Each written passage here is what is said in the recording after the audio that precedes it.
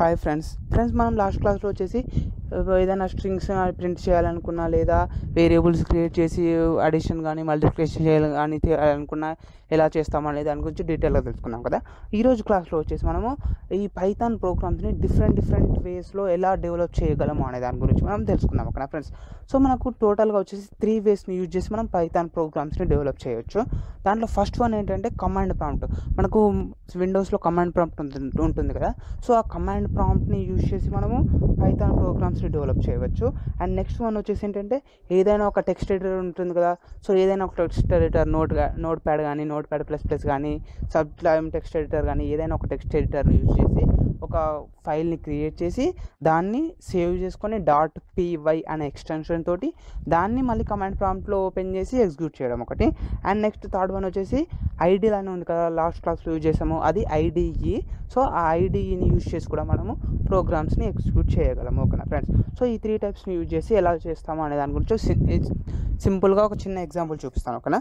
So చూడండి friends, మనం install చేసుకునేటప్పుడే పైథాన్ని మనము పాత్ని సెట్ చేసుకున్నాం కదా. సో మనకు ఆ పాత్ సెట్ అయ్యి ఉంటేనే మనకు కమాండ్ ప్రాంప్ట్ని యూజ్ చేసి ప్రోగ్రామ్స్ని ఎగ్జిక్యూట్ చేయగలము ఓకేనా ఫ్రెండ్స్. సో ఇక్కడ నేను ఏం చేస్తున్నాను అంటే ఫస్ట్ వచ్చేసి కమాండ్ ప్రాంప్ట్ని ఓపెన్ చేద్దాము. సో విండోస్ ఆరెంజ్ చేసినట్టయితే మనకు రన్ ఓపెన్ అవుతుంది. దాంట్లో వచ్చేసి CMD అని టైప్ చేసి మనము కమాండ్ ప్రాంప్ట్ని ఓపెన్ చేసుకోవచ్చు. సో ఇక్కడ నేను ఏం చేస్తున్నాను అంటే కమాండ్ ప్రాంప్ట్ ఓపెన్ కాగానే పైథాన్ అని టైప్ చేస్తున్నాను ఓకేనా ఫ్రెండ్స్. python అని పైథాన్ అని టైప్ చేసి ఎంటర్ చేస్తాను. సో పైథాన్ అని టైప్ చేసి ఎంటర్ చేయగానే దానికి సంబంధించిన మనకు ఆ వర్షన్ ఏంటి, ఆ కాపీరైట్ వచ్చేసి డీటెయిల్స్ వచ్చేస్తుంది. సో ఇప్పుడు మనం ఏం చేస్తామంటే డైరెక్ట్గా మనకు ఓపెన్ అయిపోయింది అన్నట్టు, పైథాన్కి కనెక్ట్ అయిపోయింది. సో ఇప్పుడు మనం డైరెక్ట్గా మనకు కావాల్సింది మనం ప్రింట్ చేసుకోవచ్చు, డెవలప్ చేసుకోవచ్చు ప్రోగ్రామ్స్ ఓకేనా. నేను సింపుల్గా ఏం చేస్తున్నాను అంటే for example A = 10 and B = 20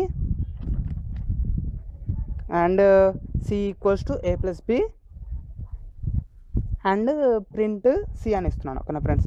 so చూడండి, నేను ఇక్కడ వచ్చేసి A = 10 B = 20 C = A + B అని తీసుకున్నాను అండ్ ప్రింట్ C వాల్యూని ప్రింట్ చేస్తున్నాను ఓకేనా. సో చూసినట్టయితే మనకు అవుట్పుట్ అనేది డిస్ప్లే అయిపోయింది 30 అనేసి ఓకేనా. సో ఇది వచ్చేసి ఫస్ట్ వే, అంటే మనం కమాండ్ ప్రాంప్ట్ని యూజ్ చేసి ప్రోగ్రామ్ని డెవలప్ చేస్తాం ఓకేనా ఫ్రెండ్స్. అండ్ నెక్స్ట్ వన్ వచ్చేసి చూసుకున్నట్టయితే ఏదైనా ఒక టెక్స్ట్ ఎడిటర్ని యూజ్ చేసి ఫైల్ని సేవ్ చేసుకొని దాన్ని ఎగ్జిక్యూట్ చేయడం ఓకేనా. సో ఇక్కడ నేను వచ్చేసి సబ్లైమ్ టెక్స్ట్ ఎడిటర్ని యూజ్ చేస్తున్నాను. సో సబ్లైమ్ టెక్స్ట్ ఎడిటర్ని యూజ్ చేసి నేను ఇక్కడ సేమ్ ఇంతకుముందు రాసిన కోడ్ నేను ఇక్కడ యాడ్ చేస్తున్నాను ఓకేనా. A = 10 B = 20 C = A + B print C అనేసి ఓకేనా ఫ్రెండ్స్. సో ఇక్కడ చూడండి, మనం వచ్చేసి ఇది సపరేట్ ఫైల్ కదా, టెక్స్ట్ ఎడిటర్ కదా. సో దీన్ని ఏం చేయాలంటే మనం ఫస్ట్ వచ్చేసి సేవ్ చేసుకోవాల్సి ఉంటుంది ఓకేనా. సో చూడండి, ఫైల్ పైన క్లిక్ చేసి మనం సేవ్ పైన క్లిక్ చేద్దాము, సేవ్. అండ్ నెక్స్ట్ వచ్చేసి మనకు నేను ఏదైనా ఒక ఫోల్డర్లో సేవ్ చేసుకోవాలనుకుంటున్నాను. ఫర్ ఎగ్జాంపుల్ నేను వచ్చేసి లోకల్ డిస్క్ ఈలో పైథాన్లో స్టోర్ అనుకుంటున్నాను దీన్ని. సో దాంట్లో వచ్చేసి మనం స్టోర్ చేసుకునేటప్పుడు ఏదైనా ఒక నేమ్ ఇవ్వచ్చు. నేను ఇక్కడ వచ్చేసి ఫర్ ఎగ్జాంపుల్ హలో అని ఇస్తున్నాను, హలో. మనం ఏదైనా ఒక ఫైల్ని స్టోర్ చేసుకోవాలనుకుంటే పైథాన్ ఫైల్ని .py అనే ఎక్స్టెన్షన్ని మస్ట్ అండ్ షుడ్గా యూజ్ చేయాలి ఓకేనా. మనం ఒకవేళ C ప్రోగ్రామ్స్ని డెవలప్ చేసేటప్పుడు స్టోర్ చేసుకోవాలనుకుంటే .c అని, జావా ప్రోగ్రామ్స్కి అయితే .java అని, HTMLకి అయితే .html అని, CSSకి అయితే .css అని ఇస్తాం కదా. యాజ్ ఇట్ ఈజ్ అలాగే పైథాన్ కోసం అయితే .py అనే ఎక్స్టెన్షన్ ఇవ్వాలి ఓకేనా. .py అని ఇచ్చేస్తాను ఓకేనా ఫ్రెండ్స్. సో ఇప్పుడు మనకు ఆ ఫైల్ అనేది స్టోర్ అయిపోయింది ఓకేనా. సో ఇప్పుడు మళ్ళీ ఏం చేయాలంటే ఎగ్జిక్యూట్ చేయడానికి వచ్చేసి మనం మళ్ళీ కమాండ్ ప్రాంప్ట్ని యూజ్ చేయాలి ఓకేనా. సో ఇప్పుడు నేను ఏం చేస్తున్నాను అంటే కమాండ్ ప్రాంప్ట్ ఓపెన్ చేస్తున్నాను. సో కమాండ్ ప్రాంప్ట్ని ఓపెన్ చేసేసి మనము ఫస్ట్ వచ్చేసి ఆ ఫైల్ ఉంది కదా, ఇప్పుడు మనం ఆ ఫైల్ని ఏ లొకేషన్లో స్టోర్ చేసుకున్నామో ఆ లొకేషన్కి వెళ్ళిపోవాలి ఓకేనా.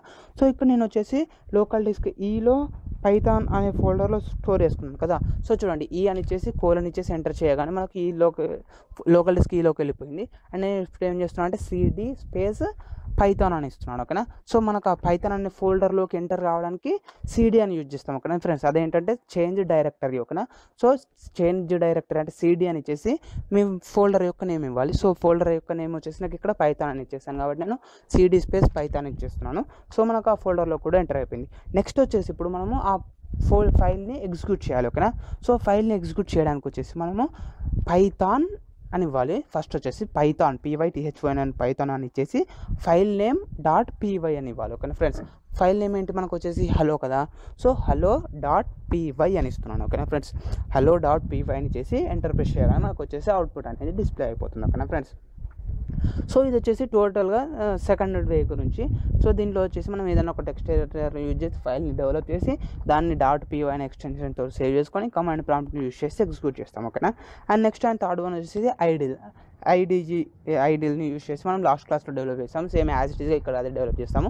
సో నేను ఇక్కడ చూడండి సేమ్ కోడ్ని కాపీ పేస్ట్ చేస్తున్నాను.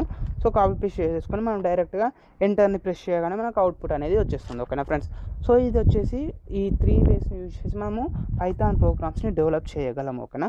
సో బేసిక్గా అయితే మనం వచ్చేసి ఈ కమాండ్ ప్రాంప్ట్ కానీ లేదా సపరేట్ ఫైల్ని కానీ క్రియేట్ చేయడం కన్నా ఐడిలో యూజ్ చేసినట్టయితే మనకు ఎగ్జిక్యూషన్ అనేది చాలా తొందరగా అయిపోతుంది, ఓకేనా ఫ్రెండ్స్. సో ఈ వీడియోకి సంబంధించి మీకు ఎలాంటి డౌట్స్ ఉన్నా కామెంట్ సెక్షన్లో అడగండి, నేను నెక్స్ట్ క్లాసెస్లో ఎక్స్ప్లెయిన్ చేస్తాను.